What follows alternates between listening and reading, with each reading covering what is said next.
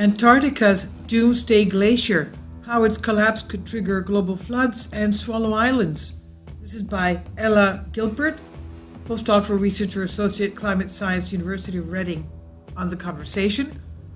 The massive Thwaites Glacier in West Antarctica contains enough ice to raise global sea levels by 65 centimeters, and if it were to completely collapse, that's about a foot and a half. And worryingly, recent research suggests that its long-term stability is doubtful as the glacier hemorrhages more and more ice.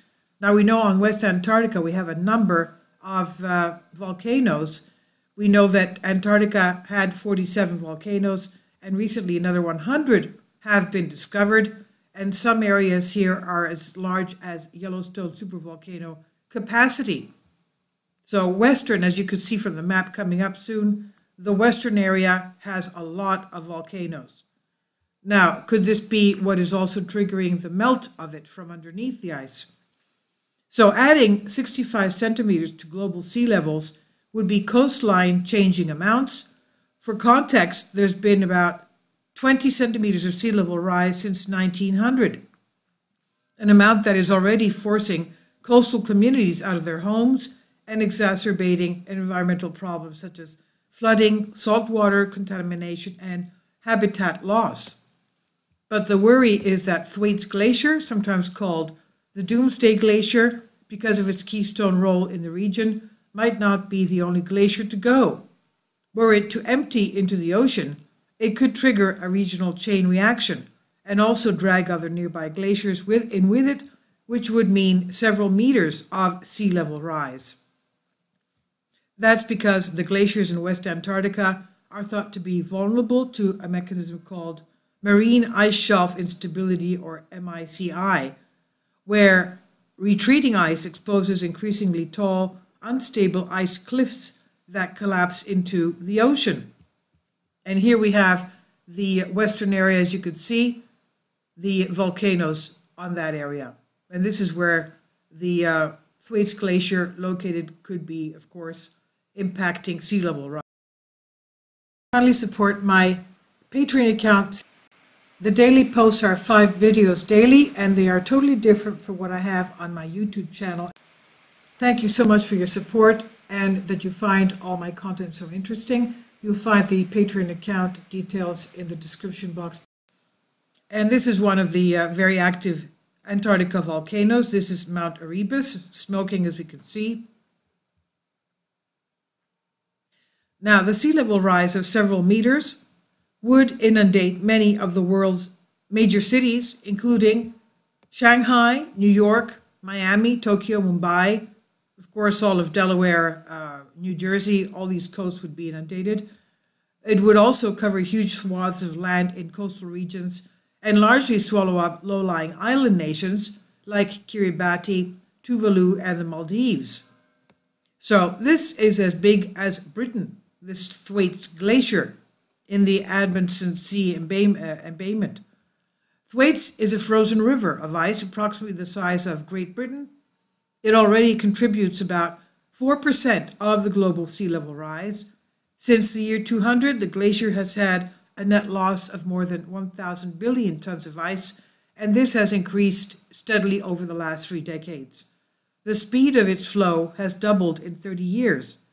Meanwhile, twice as much ice is being spewed into the ocean as in the 1990s.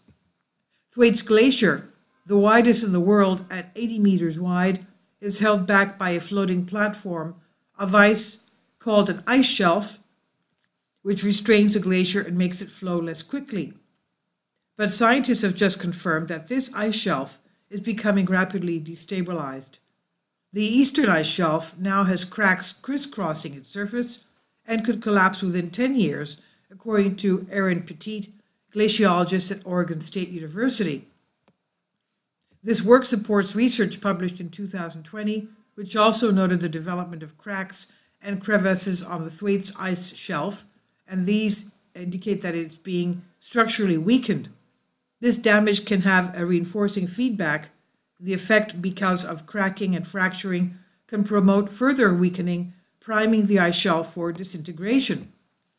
So if Thwaites ice shelf did collapse, It would spell the beginning of the end for the glacier, and without its ice shelf, Thwaites Glacier would discharge all its ice into the ocean over the following decades to centuries. Other unstable glaciers. The ice shelf, which can be thought of as a floating extension of Thwaites Glacier, is one of several that scientists are watching closely in the Amundsen Sea Basin in West Antarctica. Several ice shelves that hold back glaciers there, including Thwaites and its next-door neighbor, the Pine Island Glacier, are being eroded by rising ocean's temperatures. Warmer ocean water is able to undercut these floating ice shelves, driving melting from below, and can thin the ice and weaken it, allowing the cracks and fractures that have been observed at the surface to develop. This ocean-driven melting at the bottom of the ice shelf also pushes the anchoring point where the ice melts the seabed backwards. And because the seabed sloped downwards in the Amundsen Sea, that could eventually trigger a shift in the glaciers lose their footing and retreat rapidly. Ultimately, if the ice shelves retreat, it means there is less holding the West Antarctic glaciers back, allowing them to accelerate and add more to global sea levels. However, scientists are still getting to grips with the MICI, and questions remain about the future of West Antarctica glaciers. While the collapse of Thwaites certainly could trigger a wholesale collapse event, not everyone believes this will happen. Other work suggests that the destabilization of the Thwaites ice shelf and glacier may not lead to the kind of catastrophic outcomes that some fear. Sea ice and chunks of ice that break away from the collapsing ice shelf and glacier might have a similar restraining effect to the intact ice shelf, nipping the chain reaction in the bud, and preventing the sustained collapse of the entire West Antarctic ice sheet. But while uncertainty remains about exactly what will happen in West Antarctica, one thing is for sure: the retreating Thwaites Glacier will continue to add to global sea levels for many years to come. And this is on the Conversation Creative Commons by Ella Gilbert, Postdoctoral Research Associate, Climate Science, University of Reading in the UK. Please leave your comments. Thank you for your support.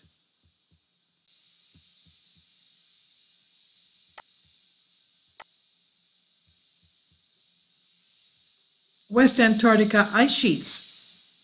Glaciers emptying into the Amundsen Sea, and together they contain enough ice to raise global sea level by almost 4 feet.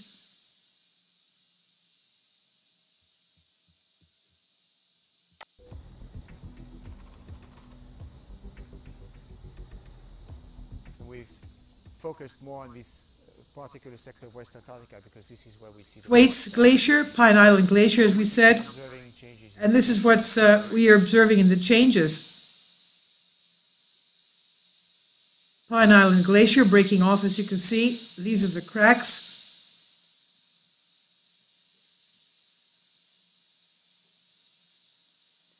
Payne's Glacier, Pope Glacier, Smith Glacier, Kohler Glacier.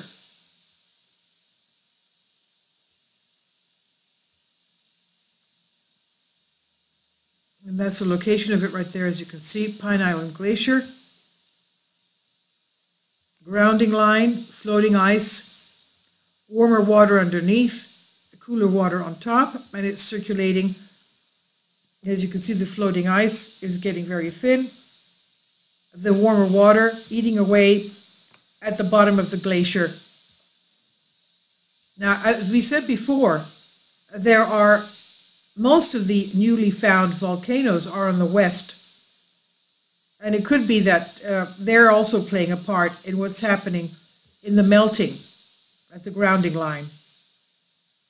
And here we see the aerial view of the cracks of it.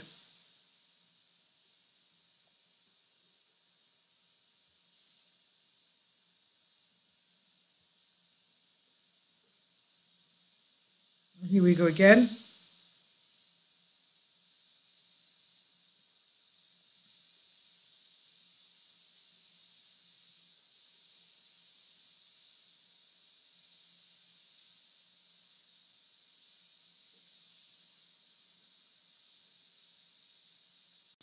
Now, I'll leave a link below for the Western Antarctica ice sheet for you.